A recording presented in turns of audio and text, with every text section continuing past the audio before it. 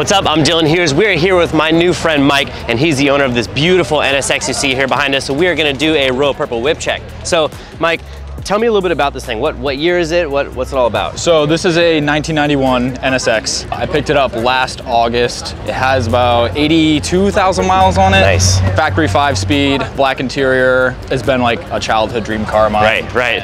Finally been able to lock it in. You know, we always kind of start on the smaller side when we start getting into cars, and I had a big history with Hondas and stuff, and eventually was able to lock this in. Dude, these things are gorgeous and really, really rare. So how long did it take you looking before you were able to find this one? So surprisingly, I actually found this one within like about 3 or 4 weeks of looking. Oh, okay. I had been saving up throughout of last year to get there, and probably about like when I was 90% of the way, I started looking and asking around and stuff like that. And by the time that I had what I needed, this car came up.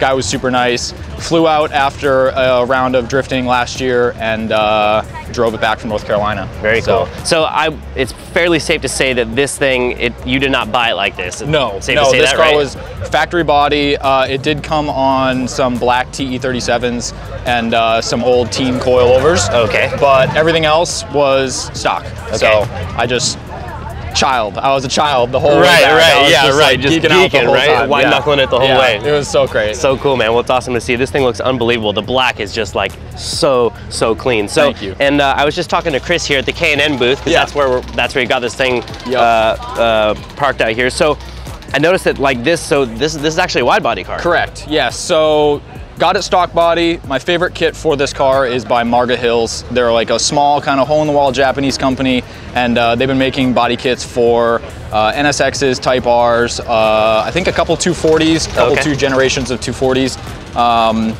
But before I even got this thing, I knew that this was the kit that I wanted. So about a month after buying the car, I bought the kit, waited about 6 months for it. Came in like March of this year, and then immediately just got straight to work doing body work, getting every panel straight, and everything. These cars are cool because everything unbolts like a Corvette. So the quarter panels, quarter panels come right off. New quarter panels go right on. Oh, that's so cool. So you don't have to cut up the body, right, like you would on a 240 or something like that. So this is my favorite kit. I love the way that it continues the body lines into the wide body, and the car being black, it keeps everything subtle. Yeah. It's not a very in-your-face wide body, and I love it. Right. And is this bagged or is it static? It's on air. Okay. So the management is by Airlift, Airlift 3P. I got friends out there. The bags are by Universal Air, and I got those from my friends over at Bag Riders. Okay. That stuff came in, immediately threw it on the car when it still had the TE37s on it, and then just kind of dialed stuff in for the new wheels and so cool. All that. Dude, it's absolutely gorgeous. You think we'd take a look at the motor? Yeah, which for looks sure. super clean, which is kind of crazy because you can like see it through the back, which is not super normal for like drifty stuff. So these cars have factory like black cloth engine covers. Oh, okay. Which I took off for the event so that you can see the engine through the glass.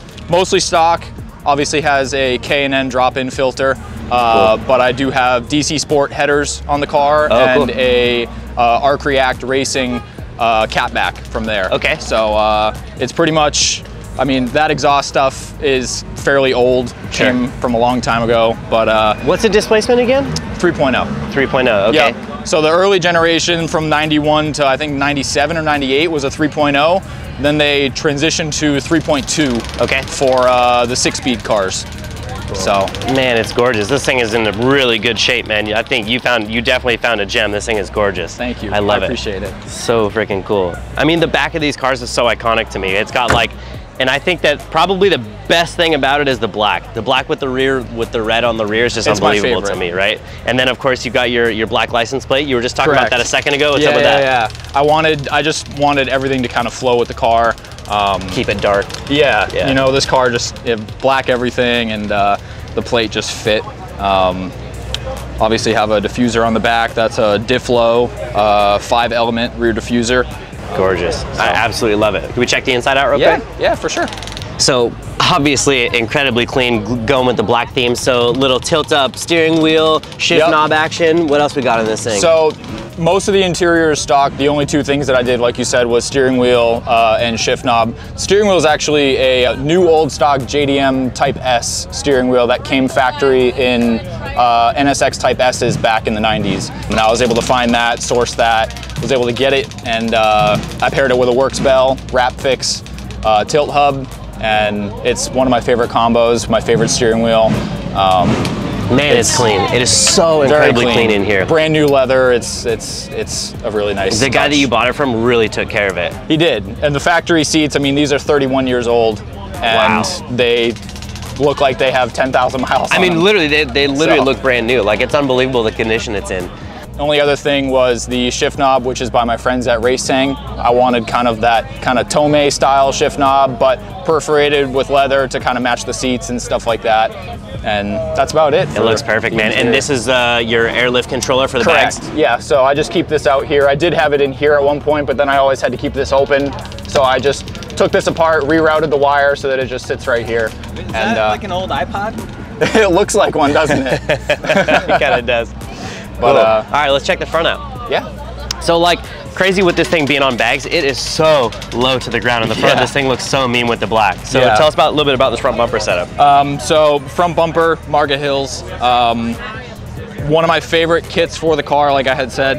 It's a very minimalist kit when it comes to changing like the factory pieces. Like, it looks very similar to the factory front bumper, just adds kind of a lower, you know, outer lip on the bottom. Sure. Flows with everything really well. Like, it's just a all-around really good body kit. You chose the right one for sure. This looks so good. Did you repaint the whole car, or did you just paint match the black body panels? We only paint match the kit. Okay, cool. So, man, you can't even tell. I know. My friend Randy at Sarop Built Performance, he did a phenomenal job on the bodywork and the paint, matched it perfectly, and I couldn't be more stoked at how it came out.